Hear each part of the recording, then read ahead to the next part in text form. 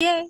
I love how this is all coming together. It's something that I have personally been working towards for, I don't know, like 10 years or so. I'm still not anywhere close to perfect. And this pandemic was kind of like an eye-opener because I've been working towards not complete self-sufficiency. That's never been my goal, but just being more stable than I was. And even for how much effort I put into it, it's still amazing how many uh, gaps there can be in your system. So tonight we are going to be talking about 6 steps to self-sufficiency and how that can actually be very different for each person and for what they choose to focus on. So I do have a lot of people here tonight that I haven't gotten the opportunity to meet before, so I just wanted to introduce myself. My name's Elise Pickett, and I am the owner of the Urban Harvest.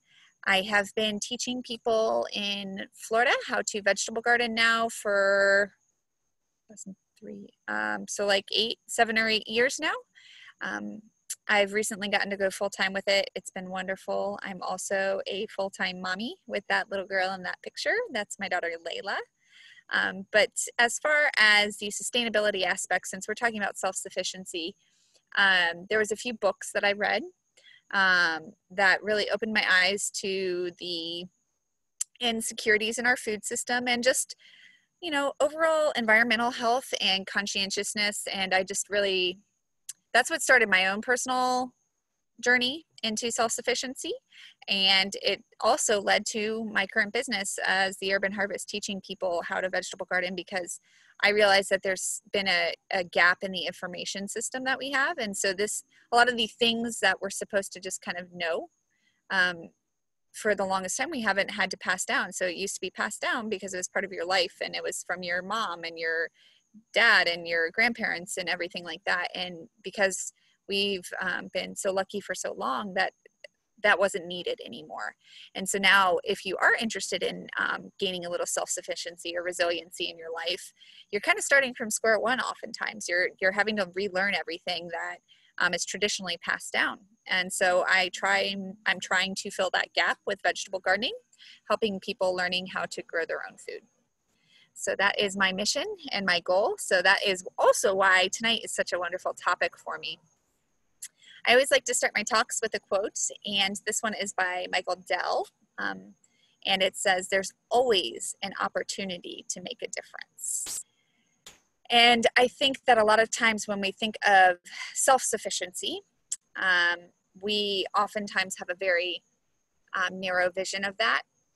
But we're going to be talking a lot tonight about how it isn't necessarily just about our piece of the puzzle or our specific homestead. No matter how resilient we are, there's always influences in the world. And so we have the opportunity to make a tremendous difference, even if we are trying to maintain self-sufficiency for ourselves. This is a pretty staggering reflection of our modern industrial food system. But 99% of the food in a grocery store comes from thousands of miles away. 99% of it, except for maybe the little end caps where they say local honey. But it's been pretty exciting, but over the past decade or so, it's slowly starting to shift. There's been more consumer demands for keeping things a little bit more local than they used to be. And it's supported a blooming farmers market industry. They're all over the country now, and it's becoming easier and easier to access locally sourced food, which is a beautiful thing.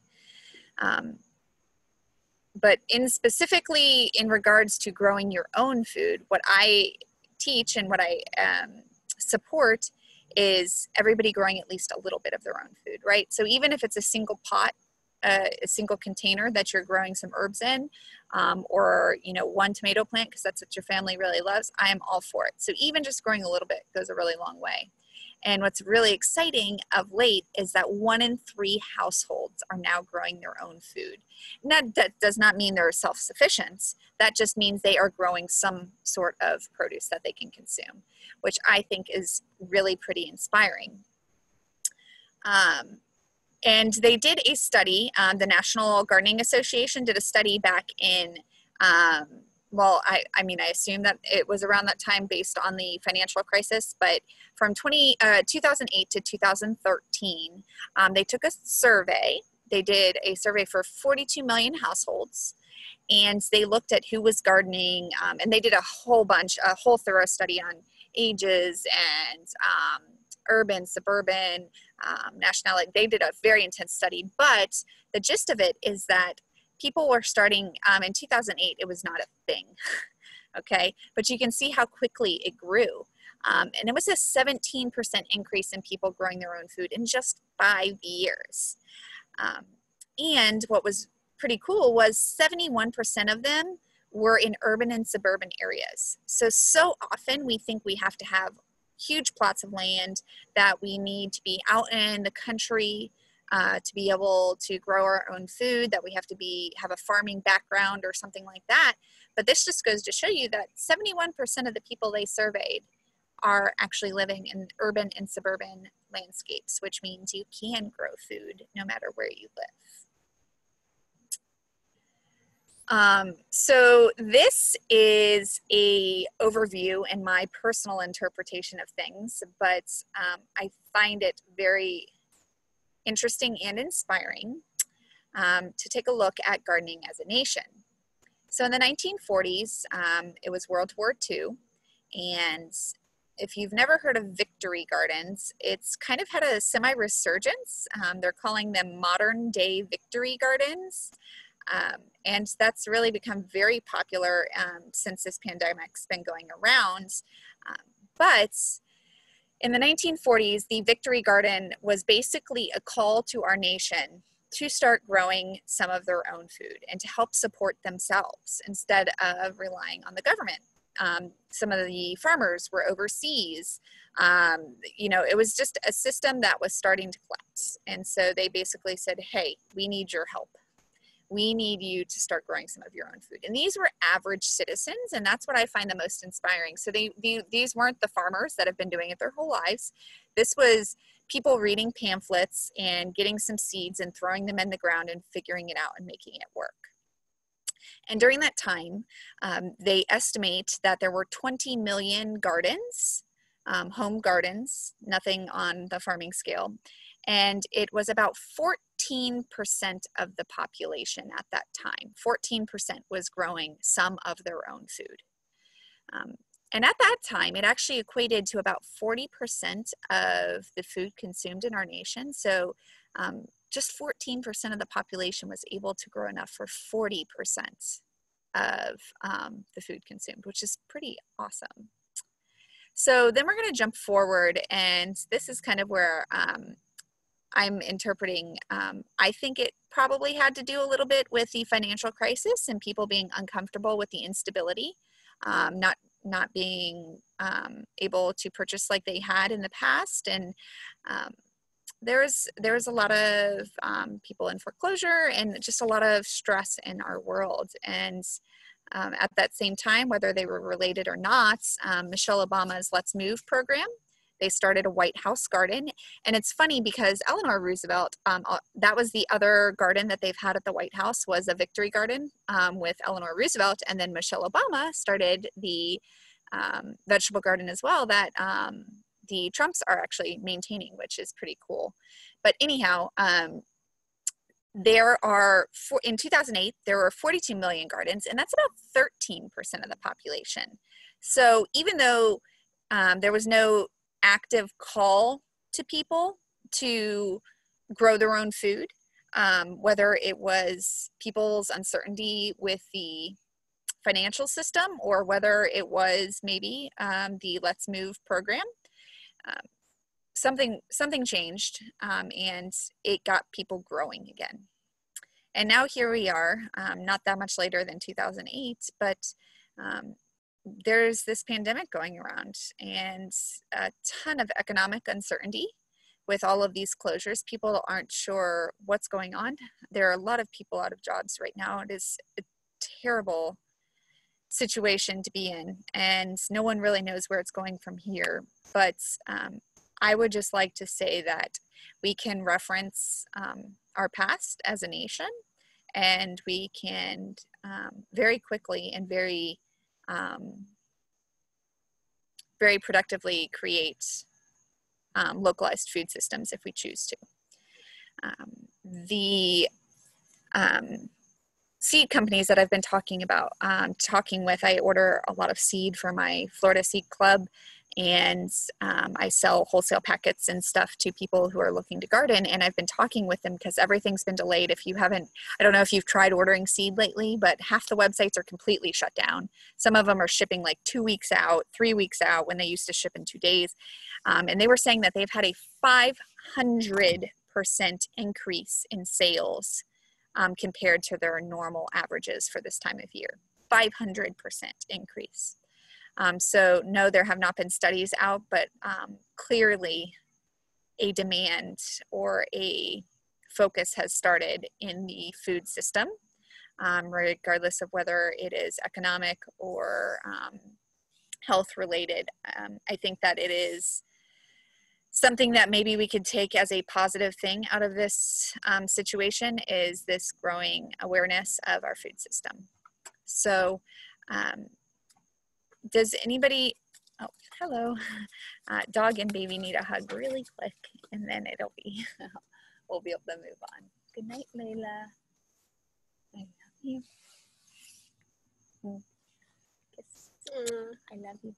You want to say bye-bye? Bye. Good night.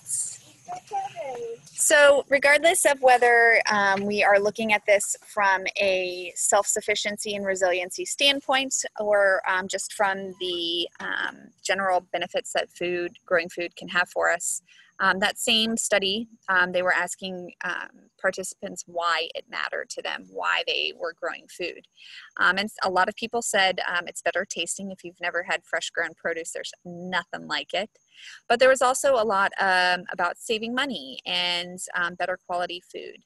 So there's a lot of benefits that we can pull from it, even if it isn't the initial thought process behind it. And I also thought it was pretty cool to see. I grow in an urban setting. I have a front yard vegetable garden for my annuals, just an average sized city lot. And I'm trying to do a lot with it, and you can do a lot with it. We're going to talk about specifically how to implement some of those steps in your own space for the rest of the talk, for the rest of the evening. But a lot of the gardens that they were surveying were really small. They weren't huge. 100 square feet or less. So even if you're in an apartment or a small urban lot, it is still quite possible to grow your own food. So modern homesteading. I think that I've talked a little bit about this in some of my YouTube videos that I do and everything like that. And we are in a very abundant society, and we have access to a lot of things, and we get to make choices, which maybe people in our history have not necessarily had the choice. So I don't just call it homesteading, or I call it modern homesteading, because we're able to pick what resonates with us and what's most important to us, and we may not need to do everything ourselves. But I also like to point out that we do need to have a little bit of reasoning behind our approach. I don't want people to get frustrated or think that they would be able to completely go off the grid or completely self-sufficient in their food system on a small urban lot. Because although we can grow a lot of food in a very small space, we also have to be realistic. So the USDA did a survey and statistics and ran a study, and per person per year, the average American consumes 400 pounds of produce. 400 pounds of produce per person per year. And on average, now this part does vary greatly, but the average yield per square foot is half a pound of produce. So if we were to extrapolate that and say that we had a 4-person household, a family of 4, that's trying to grow their own food, you're going to need about 3,200 square feet dedicated solely to produce. This is not fruit. This is not grain. That is solely to produce. So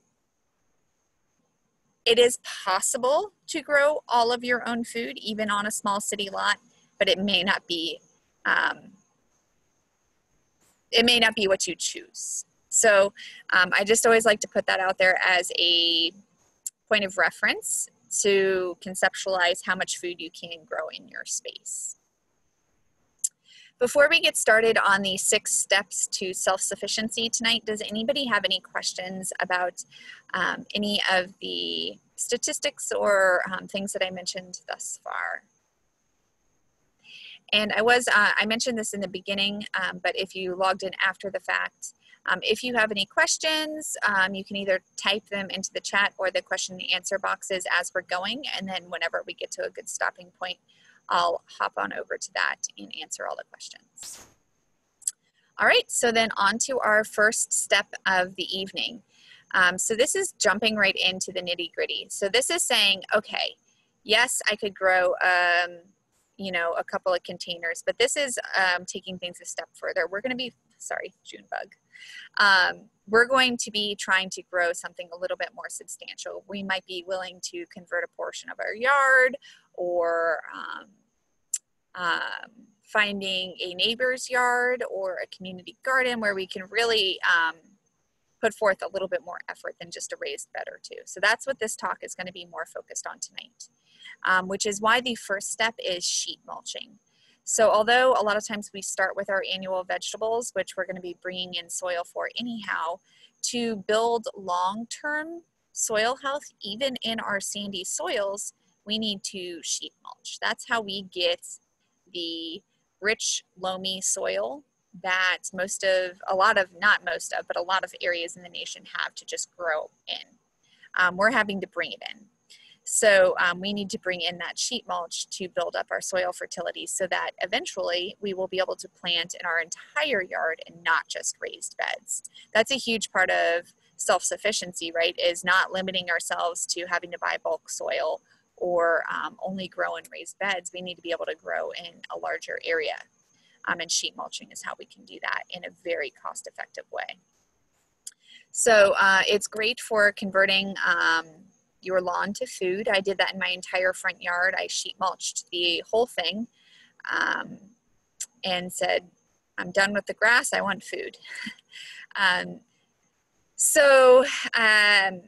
They also suppress the weeds and grass without you having to till, which is a lot of the principles that I teach are more of a sustainable approach and supporting the soil ecosystem. So we're not having to turn over the soil. We're not having to use a tiller, which uses gas and everything like this. Sheet mulching is something that you can essentially do for free. And it'll choke out the weeds and grass for you without you having to do any backbreaking work. And it lasts a long time. I sheet mulched my front yard and we're looking at, I don't know, 9 months later and no weeds. I have a little trumpet vine that's right on the edge on the picket fence you can see behind me that is on our lot line. So that's creeping in a little bit, but it wasn't under the sheet mulch. So only so much you can do. But the most important aspect by far is that it's building our soil fertility. So you can see this is the corner of one of my raised beds. I took this picture here just, I don't know, a day or two ago when I was making this PowerPoint.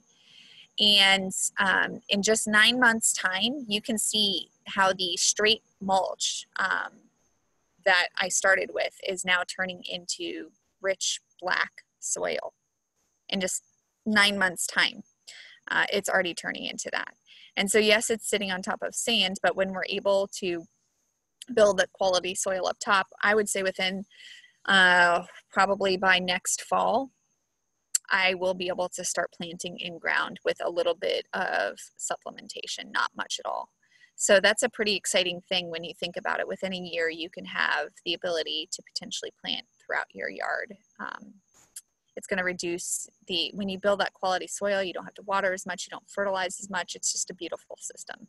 So this is number one, first step to self-sufficiency, is expanding the space that you can potentially grow in.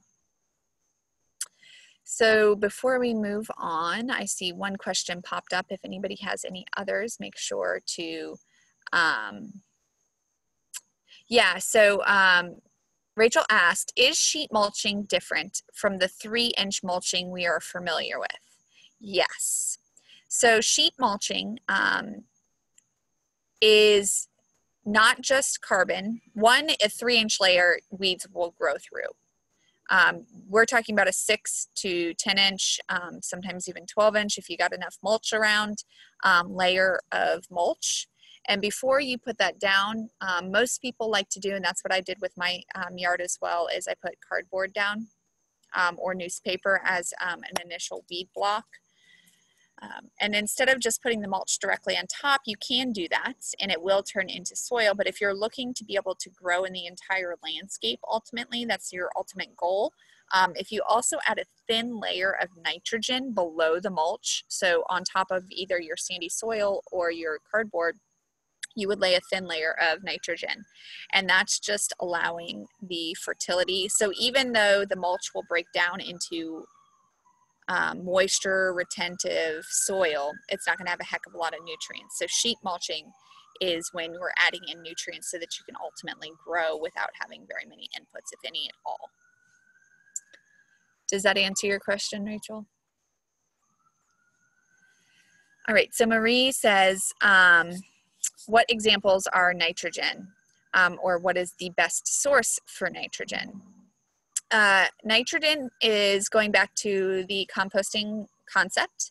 So it would be any of our things that would typically rot. But what I like to use is coffee grounds because there's no odor, but they still have a really good nitrogen source. And barring the pandemic, are quite easy to source on large scale. So if you go to Starbucks or whatever, and most of them are still open. So you could potentially source it if you want to, even now. But doing a nice, real thin layer of the coffee grounds is a good way to do it. Just because it has no odor, you can usually source large quantities of it. They give it to you by the like garbage bag fulls at some of the larger coffee shops. So I liked using that. The thin layer is literally just a sprinkling. Just because nitrogen is harder to source, you're literally just going to be sprinkling it on. It's just enough to kickstart the system and get a balance between the mulch and the nitrogen. So a dusting almost, barely enough to cover the soil would be what I would do. I mean, if you're not doing a huge section and you can source more nitrogen, by all means, add a thicker layer. But if you're going to be converting a lawn to garden or doing a front yard garden or something like that, the space is typically going to be hard to source anything more than just a real thin layer. All right. So we are now going to go on to step 2 of self-sufficiency, and that is growing annuals.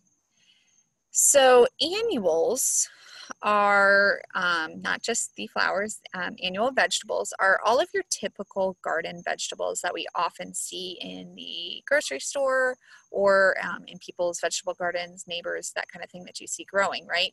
So those are your tomatoes and your lettuces and your watermelon and squash and cucumber and lettuce and all of those good things. They're going to die out every single year. They're not meant to be there forever.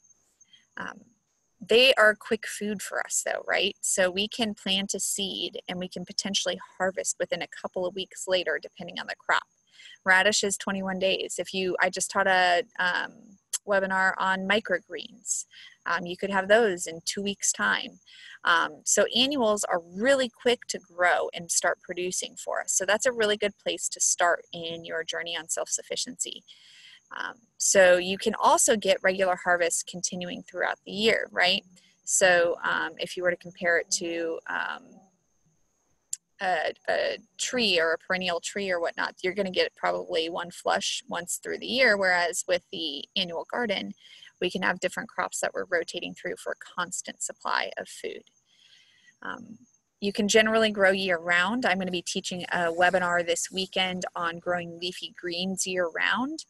So if you're willing to shift what kind of produce you're eating, you can absolutely grow year round, even in colder climes. The farmer that I learned from my post-secondary education in agriculture was growing year round in Wisconsin with no energy inputs besides compost. So he was not heating his hoop houses or anything of the like. He used compost to heat it. So you literally, no matter where you live in this country, can grow year round if you choose. So it's also much easier to get started in general. So most crops are going to be familiar to people. So I'm not going to be trying to convince you to grow and cook a food that has cyanide in it, right?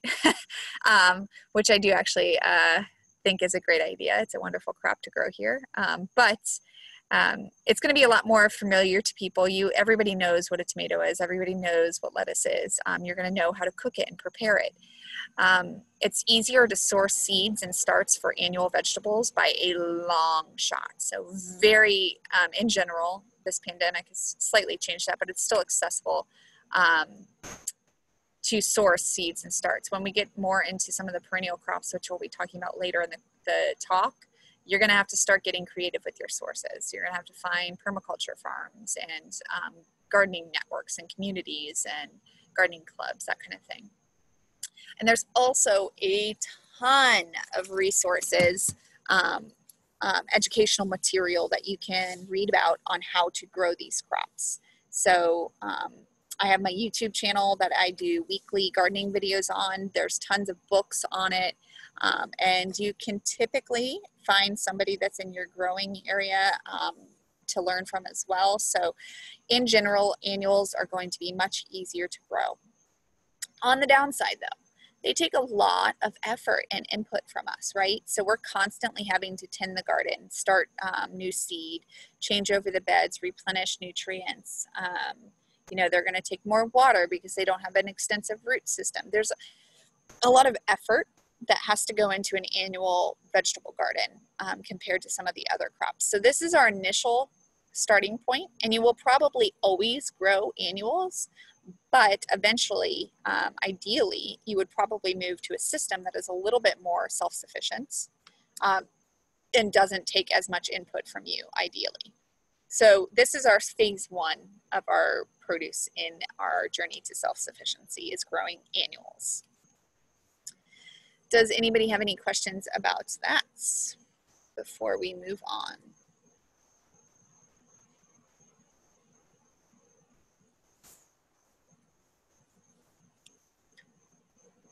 All right. So our third step, which may or may not seem like it is in sync, is to start composting. So especially in times like these when we don't want to go to the grocery store, or we are really in a push or a desire to start growing our own food, it's not realistic to start with composting and expect to get enough compost to fill our garden beds. It's just not going to happen, especially with so many nitrogen resources that you would typically source from your community to get the compost started on a large scale. Right now, so many things are shut down. So I would actually move this after getting your annual vegetable garden started, just because this is going to be our long-term source of fertility for our site and not an immediate resource to depend on. So starting compost is critical for anybody who has half a self-sufficiency in mind. It is generating fertility for your soil, so fertilizer, right? So if we do more than just a carbon pile, I have classes that I teach on composting. I have a few videos up online on how to do the process. We're not necessarily going to go into the specifics on how to compost tonight, just because it's a class in and of itself. But if it's well balanced, you're going to have really, really rich fertilizer for your garden, so that instead of you having to go buy something from outside, we're going to bring it a little bit closer to home and rely on our compost as fertilizer after we get our compost pile producing for us. It also helps to build the soil health. So in a sustainable and resilient ecosystem on your property, and for that self-sufficiency element, we are trying to support nature and all of its intricacies as best we can. So we're trying to support soil health because that's what allows plants to access nutrients. That's what reduces pest pressure, increases productivity, and a host of other benefits. So building soil health is absolutely essential, and composting is a really, really good way to do that. It also helps to close the loop in our system. I kind of highlighted that. So instead of us, if you don't have the money to go buy fertilizer to replenish your annual garden beds, or if stores sell out, or you can't go to Walmart and pick it up, or the demand in China for the packaging fails, and so they're just not able to ship the fertilizers. When we are able to bring an element into our home and our space and our control, we're that much more self-sufficient. So composting is a really important part of creating a resilient system.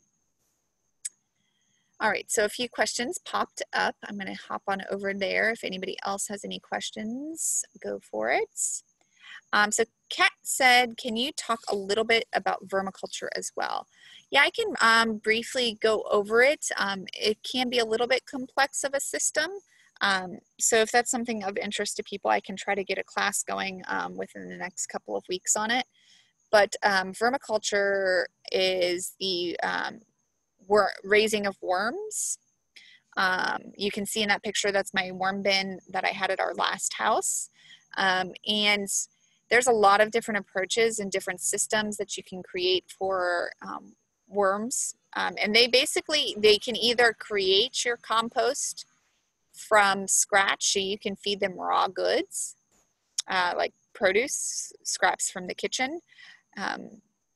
And they will turn it from those raw materials directly into worm castings, which is worm poop, which is finished compost. So that is definitely an option. The system that I choose, and which is why it looks like that, is I actually do a double layer, I guess. So I compost all of my compost through a hot composting pile. And then when I am done with the composting process, I then take a portion of it and feed it to my worms. So I'm actually giving them the soil, and they further break it down and make the nutrients even more accessible. So that's the vermiculture process that you see there. So there's a lot of different techniques to it. Rachel asked, where does compost layer into sheet layer mulching system? Is it put in? Okay, yeah, so how, basically, if I understand correctly, how are we going to be using the compost in a sheet mulch situation?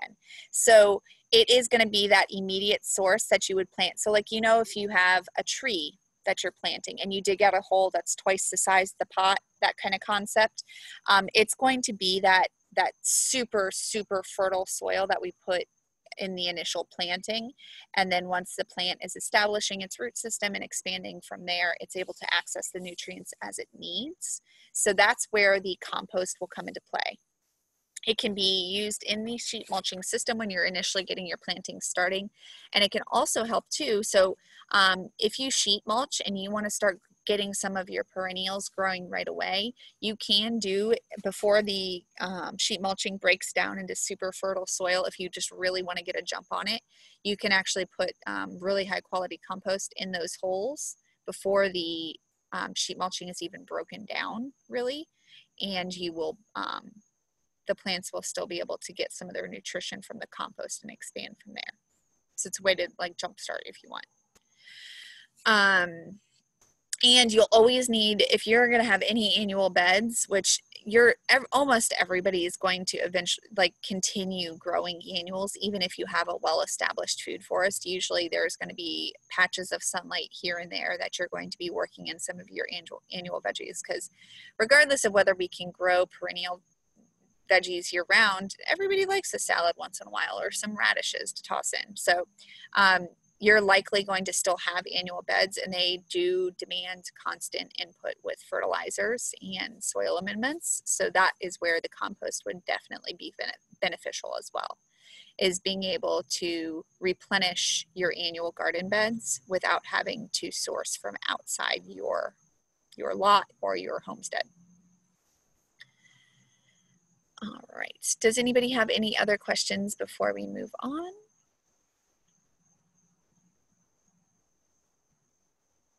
All right, so now we get to the fourth step out of the 6 steps for self-sufficiency.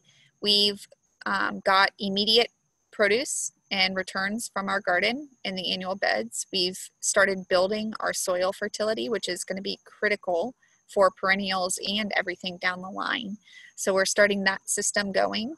And now it's time to start considering things that last longer than a year or a season or a few weeks. These are our perennial fruits and vegetables. And they're going to be the long-term food source. Some of them only produce for 2 years, but some also produce for 200 years. So this is going to be long-term, the end game, the vision that we have as our ultimate goal. They are generally more productive systems. So you're going to have higher yields per square foot when you're growing perennial vegetables. They get to focus, so every time we plant an annual vegetable, it's going to start from a tiny little seed and put all of its energy into growing, right? It's got to grow from the seed into the plant that we then harvest very quickly. So a lot of your perennials are going to already have a system established. So instead of always having to go through that growth cycle again and again, they get to focus on production, right? On fruiting for us, or producing leaves earlier in the season, whatever you're growing it for. So they are going to be able to grow for longer during the year in general, and be more productive while they do, because they're not having to go through that energy drain of growing into a plant. They also require less effort. And if you're looking to convert your entire lot, say, into a self-sufficient system, less effort is a very good thing, because there's going to be a lot of plants and a lot of things in your environment that are calling your attention. So the less effort we can put into the system, the better. Once established, most systems, if well designed, will only need very minimal maintenance on your part. Maybe a little bit of fertilizer or some light pruning on occasion should be the extent of it for planting perennials. Some of your shorter lived crops, 5 to 5 years, that kind of thing, you might end up having to replant, but compared to the annual vegetable garden, it's going to be much, much less effort on your part.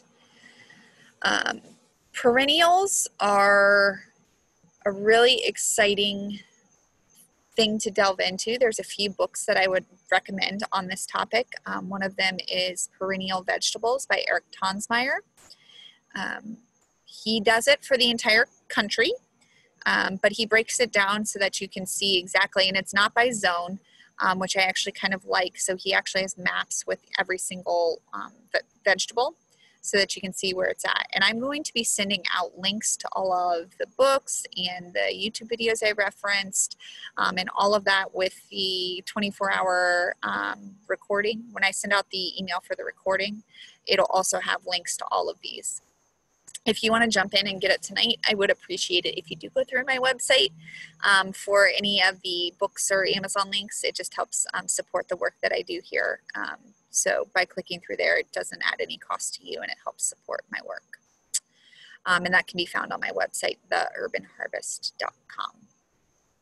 All right, so I saw a few questions pop up. Let's see here.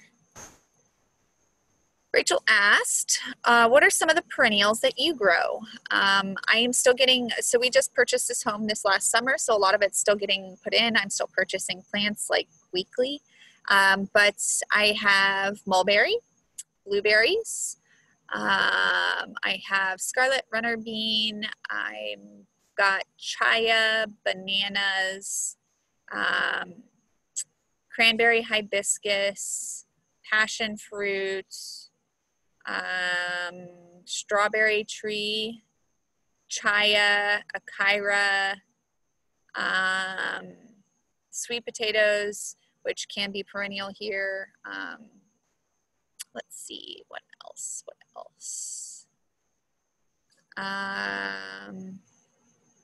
I've got, trying to think through, I have them all over the landscape. I'm going to be getting I'm finally ready. I'm getting my avocado tree soon here, which I'm really excited about. We're getting our tree, we're hiring our tree company to come in and remove the trees I needed gone for my larger plantings. But I've got a couple of different varieties of bananas.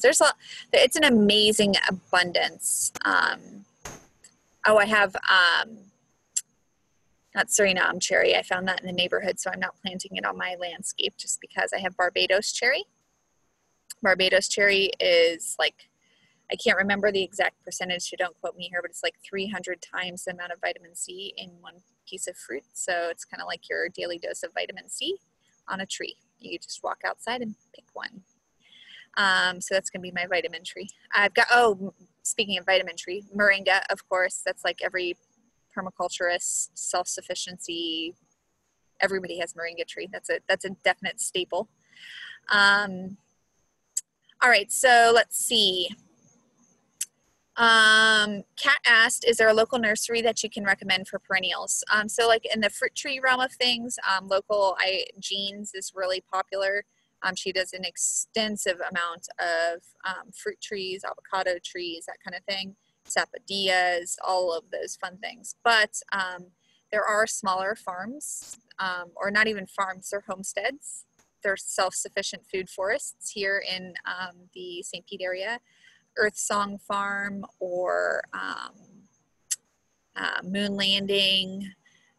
There's a lot of resources around, and it's more, SUAC is a wonderful resource as well. The Sustainable Urban Agriculture Coalition, SUAC.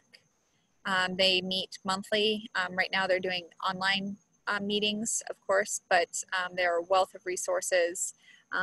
So that could be something you could look into as well for perennials in the area.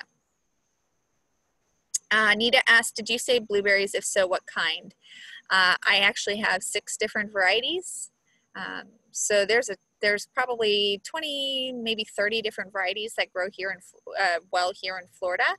So we're growing high bush blueberries, not low bush, which are like the smaller fruit that you would find up north. These are high bush varieties. I have an entire video on blueberries, so I'll send that out with the recording as well. That goes more in depth on the blueberry plantings. Marie asked, is strawberry tree different from strawberry on the bush, like the fruit that we would have in the grocery store? Yes, it looks completely different. I don't know why they call it that. They are a really, really pretty low-lying dappled sunlight tree. And it's kind of low enough for the kids to pick, which is nice. And it fruits for like 3/4 of the year. So it's a really nice one to have. It spreads out a little wide, but it stays low. So you just wouldn't have to have the space in your yard for it, but it's a really nice tree. You can Google images of it, but it's really, really pretty. And the fruit's quite tasty. It's not like, oh my gosh, this is the best fruit I've ever had in my entire life, but it's quite tasty. All right, any other questions before we move on? We have one in the Q&A. This is a friend of mine, Rebecca. She's listing off the perennials that I forgot to mention that I have, that she knows I have. I have Katuk, Okinawan spinach, Suriname spinach, longevity spinach. Yes, thank you. I did hit a lot of those, or I have those as well. It's hard to keep track of things. You just start saying, oh, I'll take that too. All right, so let's see here.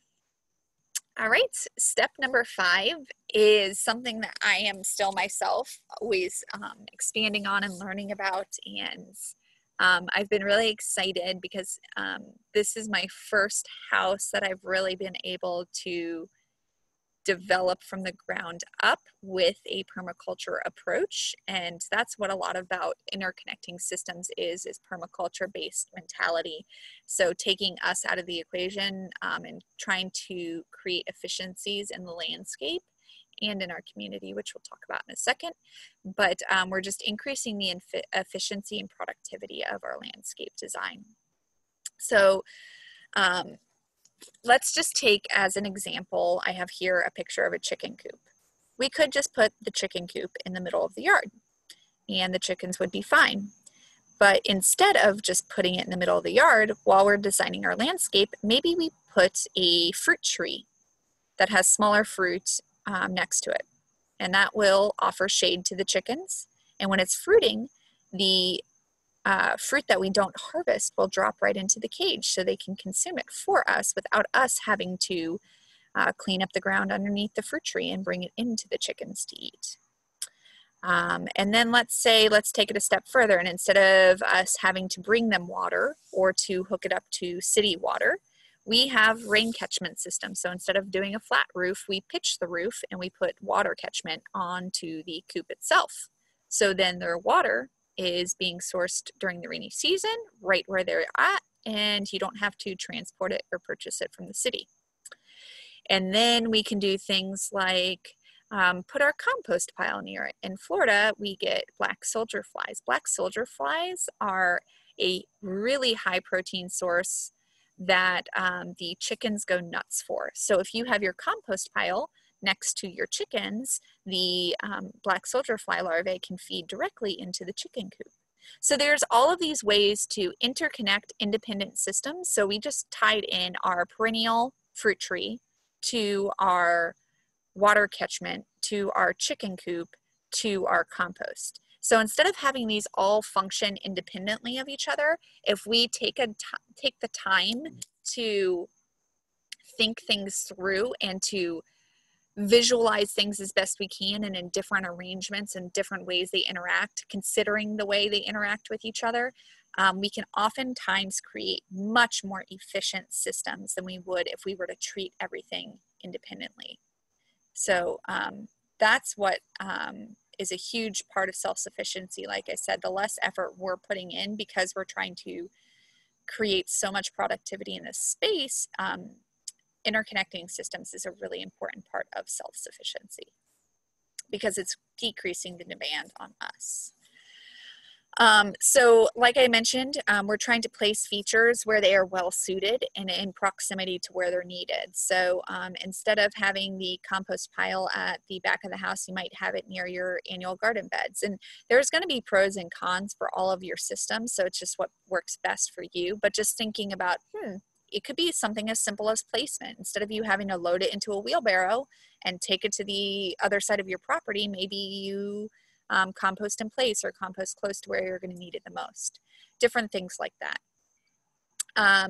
We are also going to be increasing your productivity because when we are reducing our inputs, the time that we're spent connecting these systems together with our own energy, we're able to focus our efforts on the next thing, the next step, the next way to improve our system even more. So these are a lot of different concepts. There's a couple of books that I'll send out in the recommendations as well that are wonderful resources for this.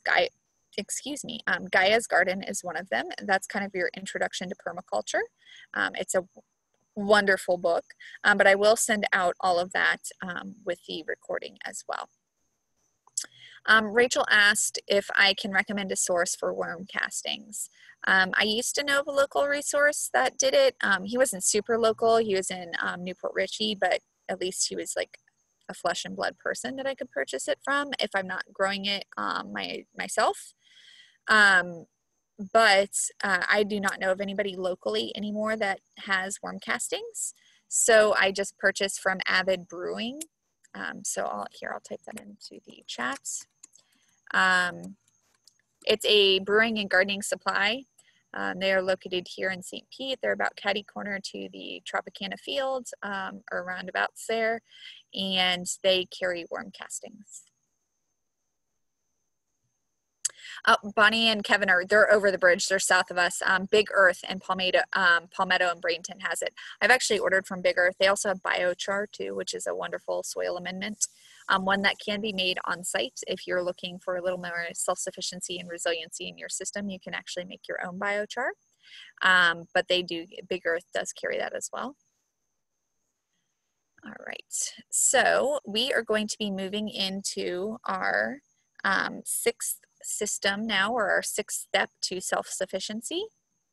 Oh, whoops, I did it to panelists. Thanks, Marie. I will do that too. So you guys probably didn't get my email either, my bad. So let me type that. I didn't realize I was not sending it out to the whole group, sorry. Here's my website if you're looking to go order books before tomorrow evening. And then what was the other thing? Oh, Avid Brewing that I had typed in. All right. So let's see here. Our sixth step is kind of the opposite of what many will think about when you're thinking about self-sufficiency. Self means yourself being sufficient, right? From the rest of the community or the world. But in my opinion, we cannot have a resilient and self-sufficient system if we don't build community as well. It's all about making connections and having a support network in place. So I think it will help foster a realistic self-sufficiency, even with the incredible production you can have in a very small space. You're not going to be able to fit everything to feed your family, like we said, probably in your lot. Maybe you can, but it's going to be a lot of work. And so instead of trying to grow every single thing that you need, maybe you and 2 or 3 other people in your neighborhood all get together and strategize. And maybe, because you can grow avocado, let's take for example, you can grow avocado 3/4 of the year here, but most people are not going to be able to fit 10 avocado trees on their property. So instead, why don't you plant the avocado that does early and then they do the one that's late or whatever. Or maybe you trade your avocados for their mangoes. So when mangoes are in season, you get some of theirs and then you give them some avocados and when your tree is fruiting. So when we can build community and make connections like that, we're able to become more resilient because we're not having, even though it's an off-site resource that we're depending on or interacting with, it's still something that we are going to be a lot more capable of accessing and controlling in systems like these when we don't want to go to the grocery store, but maybe you and your neighbors have a little system set up where, you know, one of you composts because you don't have a large lot. So everybody brings their scraps to the one compost site and then you divvy it up at the end of the year. Whatever, there's a lot of different ways for us to interact with our community and to build self-sufficiency on our own landscape as well as expanding it out. So you can also share things like knowledge and gardening equipment and seeds. Seeds are a wonderful example of that. You buy a packet of seeds and you have enough to plant 10 gardens in most cases, but you know, you don't need half a yard full of amaranth. So maybe you guys do seed shares and that way you don't have to expend as much money and you all still get nice fresh seed. And you can also do time and work on each other's projects so that it's not always you picking away little by little at whatever you're delving into. Maybe you trade and work on each other's projects to get things done quicker. And it also creates a more resilient system in more ways than just resources. So the first two we're talking about, like, you know, physical exchange of goods basically, or time, energy, but it also helps support a network for trying times, not just physically, but financially and mentally. If you have friends in your gardening community or people of like-minded like yourself, that is what is going to help support you if something is off center in your life. Or if you get sick, they can come water your garden for you. Or if you just need to say, oh my gosh, the caterpillars got my vegetables again, and I'm about to lose it. You know, so it's just like, it's somebody to bounce ideas off of and to vent and to just connect with. So building community is absolutely, in my opinion, an essential part of forming a self-sufficient system. I recently started, so I have my seed club, and I send out 3 varieties of in-season seed a month, and we recently expanded based on feedback from the group that they wanted a place to connect with each other, and I just hadn't really designed it or thought about it, and it's been a beautiful thing. We've all been able to check in with each other and support each other and answer questions and see whose variety of whatever is growing best. We just had one of the girls on the call tonight was able to harvest her first watermelon, and you know, the other one had questions about some fungus on her okra. So we're able to connect, even though it's online. We're still able to build community. So it doesn't necessarily have to be neighbors or somebody you're physically coming in contact. Community can mean a lot of different things. So just finding people that you can connect with and share ideas with is a really, really important part of this process. So does anybody have any questions before we kind of wrap things up for tonight?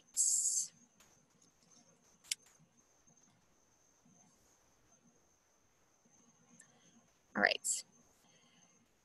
So that was the 6 steps to self-sufficiency. And I'm going to end tonight's talk as well as begin one with a quote. And it says, resilience is all about being able to overcome the unexpected. Sustainability is about survival. The goal of resilience is to thrive. We don't just want to survive, hopefully, we want to thrive. And I think that creating a self-sufficient system on your landscape is about resiliency, not just self-sufficiency. It's about being able to do things over the long term and to do it in a way that supports and nurtures you, not just physically with food, but also mentally and in so many other ways. So I just thought that was a really good way to wrap things up. I will be doing, I know this is a lot at once, and I'm going to send out a ton of books and resources that will be a really good way for you to learn a lot of these concepts that I've learned over time as well. I've read all of the books that I recommend, so they were instrumental to me getting to where I am today. But I will be doing a 6-part course as well. I'm going to be holding it over starting in May. We're going to do Wednesdays and Sundays for 6 classes, and we'll dive way deeper into each of these topics. And depending on the topic and how long it takes to dive into, we'll elaborate into some other areas as well. But it's all about creating that resilient self-sufficiency, not just self-sufficiency, so that we can thrive in whatever environment gets thrown our way. So the classes for all 6 are going to be $78 or $15 a class. So it'll save you $2 a class if you do the package. And there's a couple of questions. We will get to all of them. Just in case anybody, since I did go a couple minutes over, I just want to be respectful of everybody's time. I do have the videos on YouTube. I'll send the links to the ones we specifically discussed tonight. But if you have any other questions, I've done a lot of introductory vegetable gardening topics, composting, all of that. So that's a resource available to you, of course, for free. And then I have a ton of resources on my website as well for you to access. All right, so I will go over to the chat box if you need to head out. This will be recorded, so you can always check back later, and let's see if anybody actually had any questions. Lots and lots of thank yous and being part of the community. I'm so happy you're part of my community too, Bonnie and Kevin. All right, let's see. All right, you're welcome, everybody. I'm so happy that this was helpful, hopefully inspiring for everybody. All right. So it looks like everybody is in the support and thanks stage. So mental hug to everybody. Thank you for being here tonight. And I hope that this talk was a starting point for you to start delving into the amazingly productive world of self-sufficiency and how you can support yourself and your family, even in small spaces. All right, everybody, good night. If there's no other questions, I will hopefully see you on Facebook or in future classes or in the Seek Club or on YouTube, wherever. I hope you all have a beautiful night.